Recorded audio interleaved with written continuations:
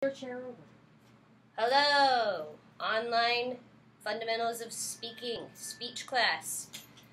I've taught this class enough times that people have been making mistakes at the beginning of the class that I have to go over this very clearly, so bear with me. The first thing you need to do in your speech is you need to use some kind of recording device, be it your phone or the computer, and you need to place it in between yourself and your audience. And the first thing you do is you show your audience, which is between 3 and 5 people. All right? So you swing it around, you say, "Hi, Professor Barkle, I'm about to do my demonstration speech." And I'll be like, "Oh, exciting." And then you go like this and you say, "Hello, lovely people.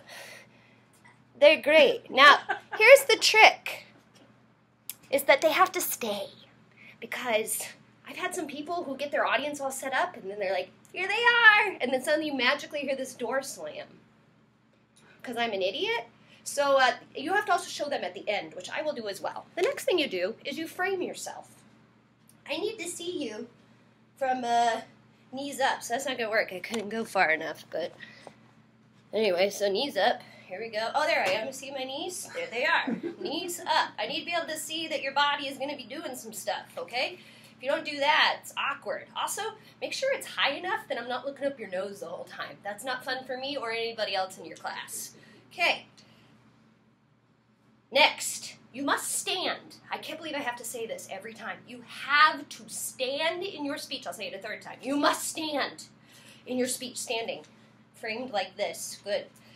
And then, last but not least, I'll just review everything you need to do. You need to show your audience before and after. You need to frame yourself properly. No nose up looking. It's not fun. And last but not least, you must show your audience at the end. And here they are. They stayed. Poor things. Thank you. And I'll be looking at you online. Enjoy the class.